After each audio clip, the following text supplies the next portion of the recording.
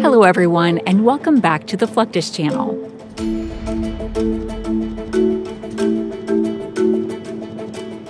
Tugboats have been used in some capacity for hundreds of years. Indeed, these powerful little boats are integral to the global movement of goods, as well as the tourism industry.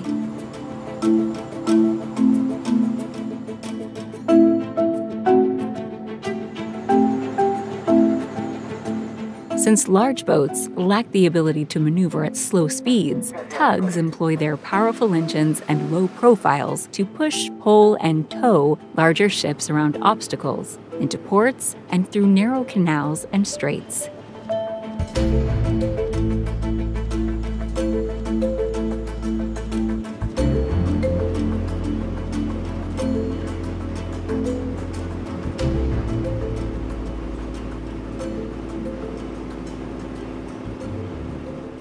Modern tugboats are designed specifically for producing large amounts of power and torque, which is key to their ability to move vessels dozens of times their size and weight through all manner of waterways. This tugboat crew operates in Jakarta, Indonesia, a country with a huge shipping industry spread around more than 17,000 islands.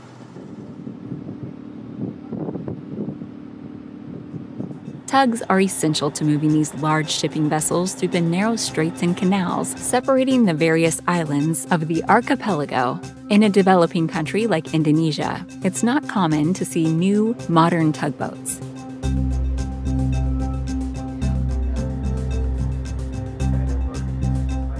That said, the sheer importance of the industry necessitates the use of lots of high-tech equipment, especially those related to navigation and communication.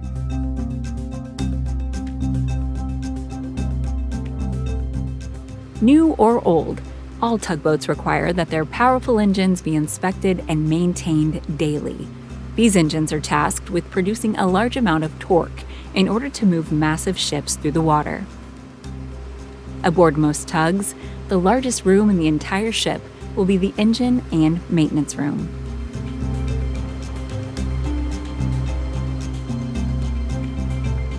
Living aboard an Indonesian tug is a no-frills experience. Due to the amount of traffic moving through the nation's various ports, crews typically have to work very long hours, remaining aboard their ships for extended periods of time. Crew quarters are sparse, and provisions consist mostly of water, food, and basic medical supplies. There is also typically a lounge or mess area where crews can unwind when not actively working on deck.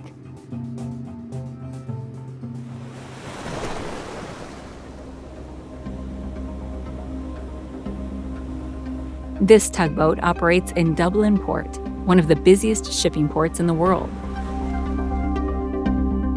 Whenever a large ship arrives at the port, its captain will put a call to the tugmaster, who will take a boat out to meet them.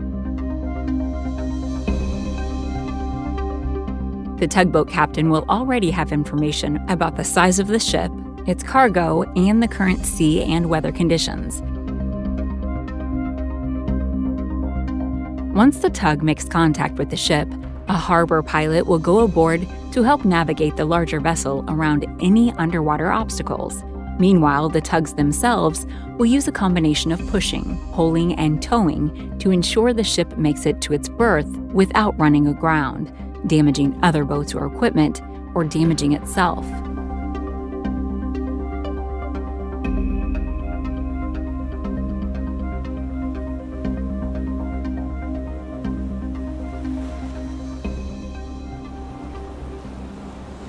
Here you can see specialized tugboats operating in Valdez, Alaska. These state-of-the-art tugs are designed to help escort oil tankers through the waters of Prince William Sound.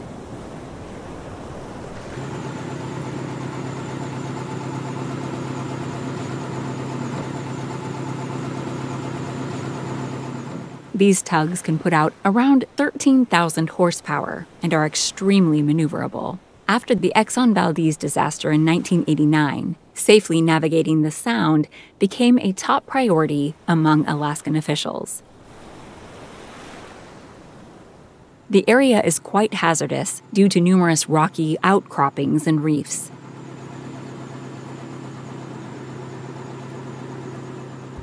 Still, the newly designed tugs have all the necessary sonar and digital equipment to guide even the largest vessels through the area safely.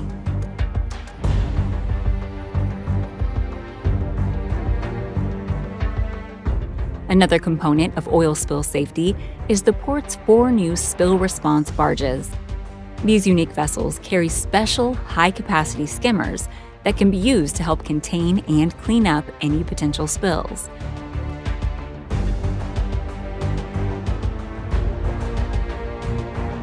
All of this is backed up by a shore team that uses satellite technology to track boats coming in and out of the port.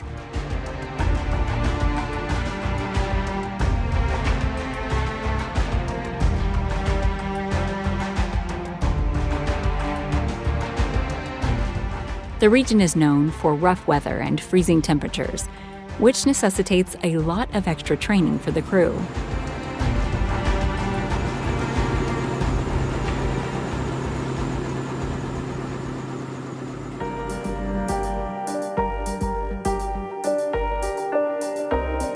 Off the eastern coast of Madagascar lies the small nation of Mauritius. Its capital, Port Louis, boasts a highly diverse economy, heavily dependent on exports and shipping.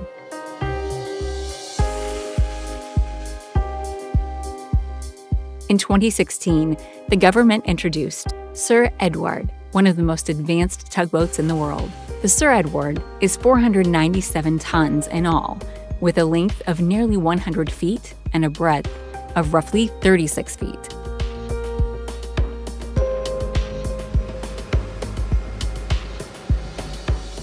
The ship was designed by Hong Kong's Choi Lee Shipyards and named for a well-known Mauritian social leader. Operating with a crew of 6, the Sir Edward features 2 tow hooks, a ship assist split drum hawser, and engines rated to 1900 RPM each.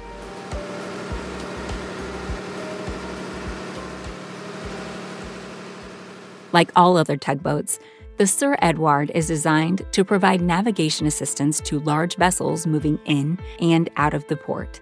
However, it was designed with both performance and comfort in mind.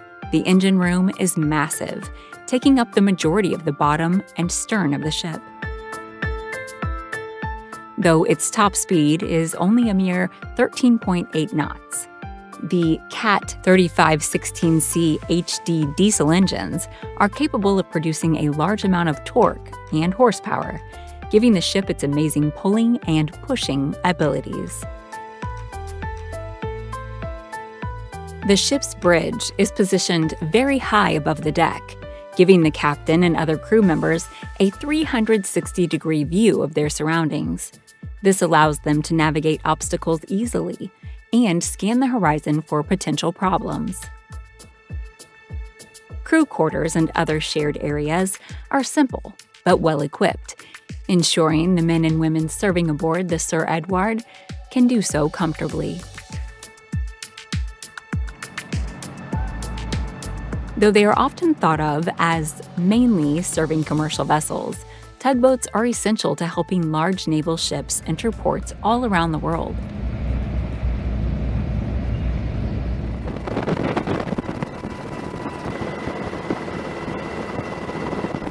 For instance, the average Nimitz-class aircraft carrier is 1,100 feet long and weighs as much as 99,000 metric tons. Though they can maneuver well at their top speed, they can hardly move at all when navigating small, tight areas.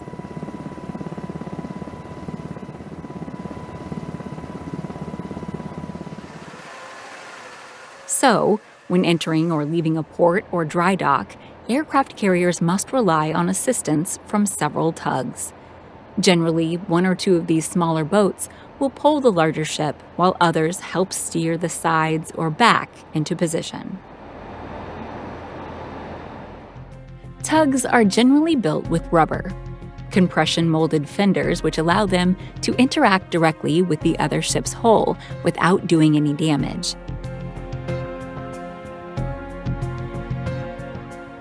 Tugboats also play an essential role in helping large military ships enter dry dock for repairs and repainting. These man-made canals are extremely narrow, so even the slightest miscalculation can seriously damage the vessel.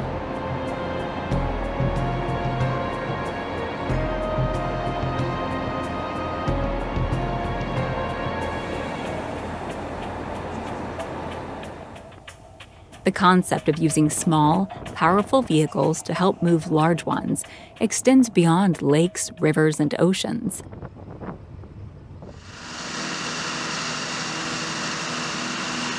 Special low-profile trucks called pushbacks are used to maneuver aircraft around hangars at both commercial and military aviation facilities.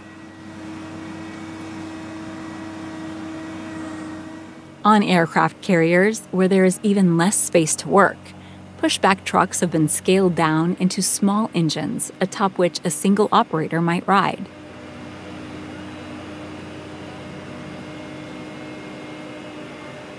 Though small in size, these vehicles produce immense amounts of torque, which allows them to pull heavy planes of all sizes around the hangar and onto the carrier's lift elevators. Operating these pushbacks requires extensive training and help from spotters who can provide an extra pair of eyes for tight turns.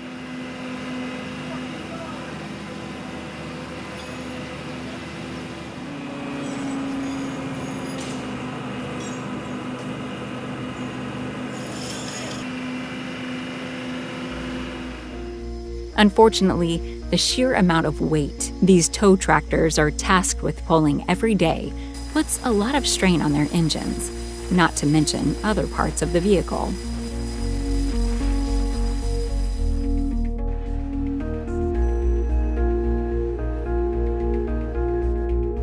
The amount of torque generated by the heavy pulling and pushing of these planes can easily cause a complete engine failure. Here, you can see a Marine Aviation Logistics Squadron mechanic performing routine maintenance on a tow tractor aboard the USS Theodore Roosevelt.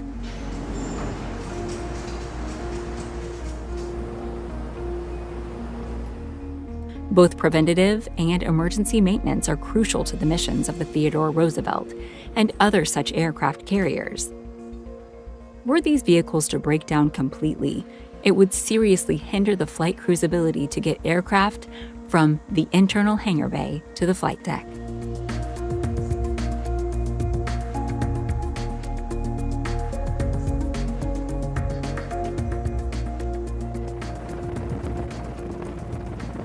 Aircraft carriers, amphibious assault ships, and other vessels that carry aircraft need to be fully prepared to perform a wide range of repairs at sea.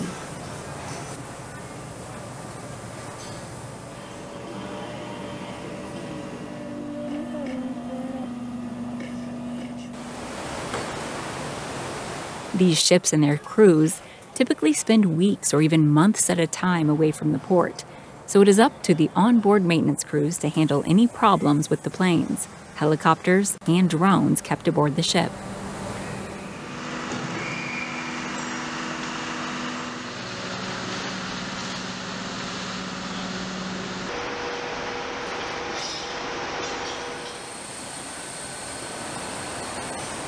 Much of this maintenance is performed right in the hangar itself.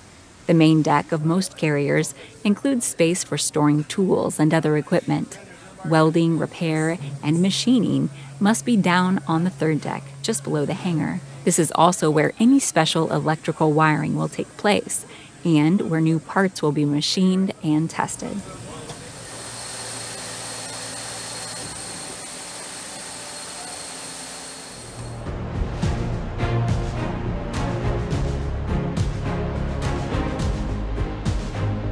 From tugboats to pushbacks, there's simply no underestimating the importance of smaller vehicles when it comes to helping larger ones.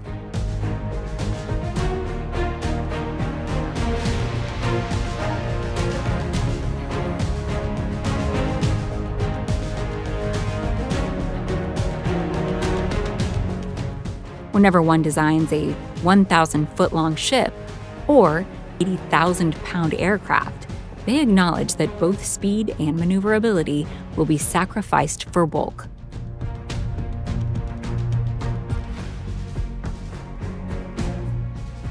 Tugboats and pushbacks help keep these marvels of modern engineering from suffering unnecessary damage when they are most vulnerable.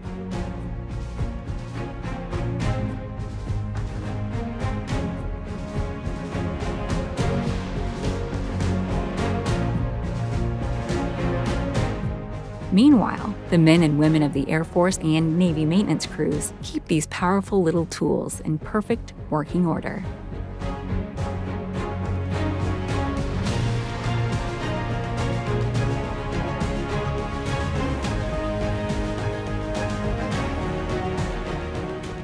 That's the end of this video. I hope you enjoyed it. Make sure to subscribe to our channel so you don't miss any of our new content. See you next time.